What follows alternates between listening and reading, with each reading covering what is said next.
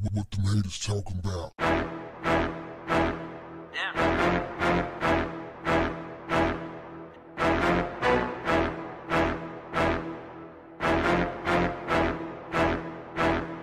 What's up, family?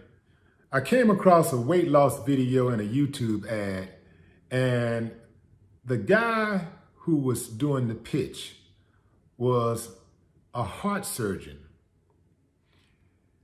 The thing that caught my attention was he kept reiterating that it's not your fault.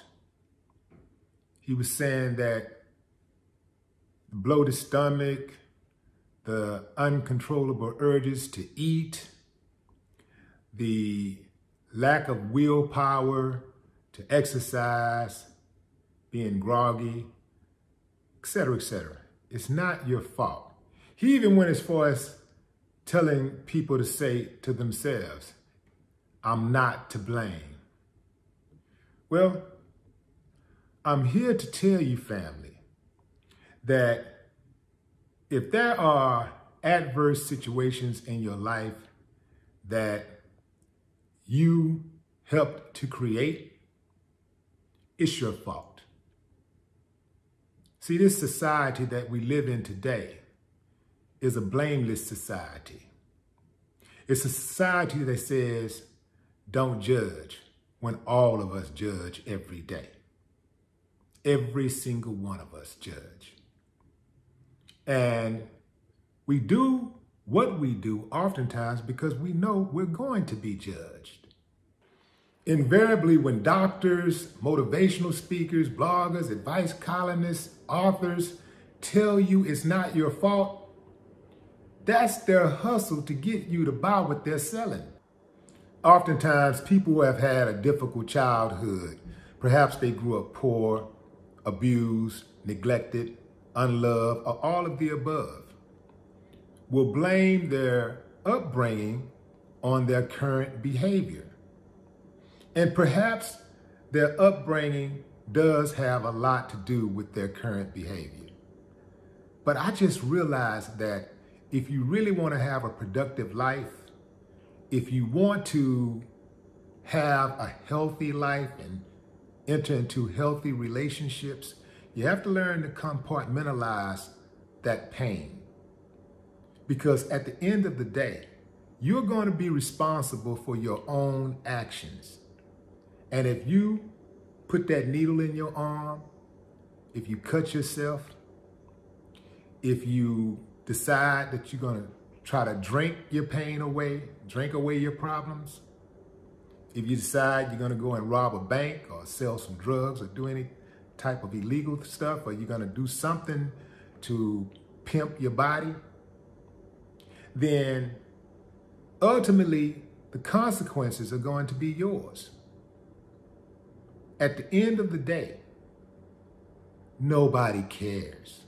So you have to care about yourself. That's what I learned. I learned to love myself. Once I learned to love myself, I stopped doing things that was harmful to me. You know, I often say that whatever your objective is in life, if you have a goal, your actions have to be consistent with what you want the outcome to be. Accepting responsibility for my own actions, I do believe is one of my greatest attributes. It was one of the best decisions that I ever made early on in life. And I made mistakes after I came to that revelation. But what happened was that once I held myself accountable for my own actions, I could no longer blame anyone else. And that meant that I didn't have to wait around for other people to correct things so that my life could go accordingly, the way I wanted it to go. When people accept that they're not to blame for their circumstances, for their situation, it allows them to escape responsibility. Imagine going out there and shopping every day. Let's say you make, I don't know, let's say you make $2,000 a week. And let's say, well, let's round it off. Let's just say you make $10,000 a month and your bills come out to $5,000 a month. All your bills come out to $5,000 a month. You have an extra $5,000 that you could use for savings. But let's just say you peeled off another $1,000 for incidentals. Now you got $4,000. But you take that $4,000 and you blow it at the mall and other things, on other things, every single month. And you have no savings. And somebody tell you, well, it's not your fault. Let's say you have a horrible credit score because you haven't paid your bills on time. That's your fault. You understand what I'm saying?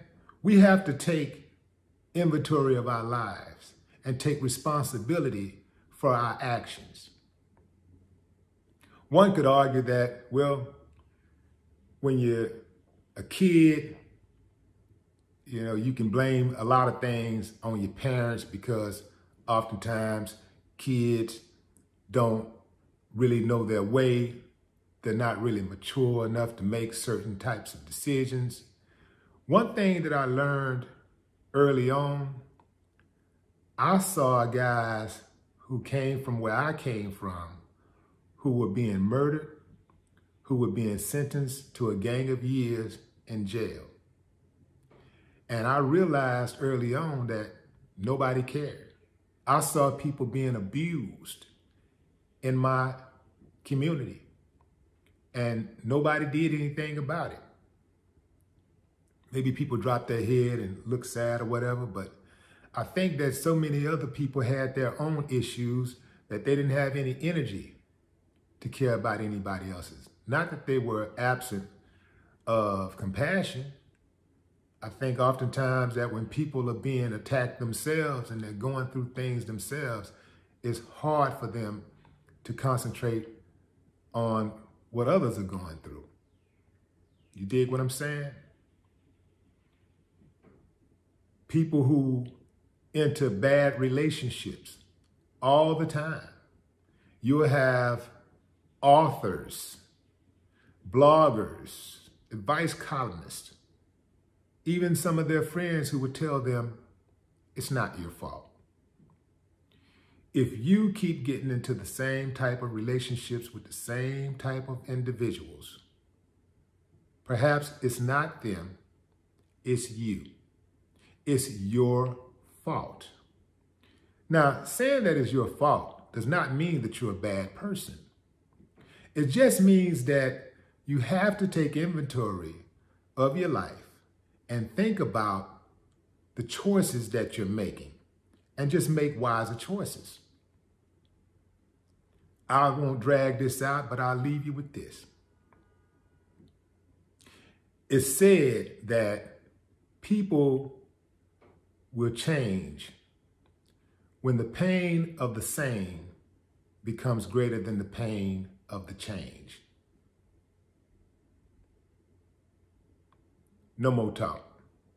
What the haters talking about?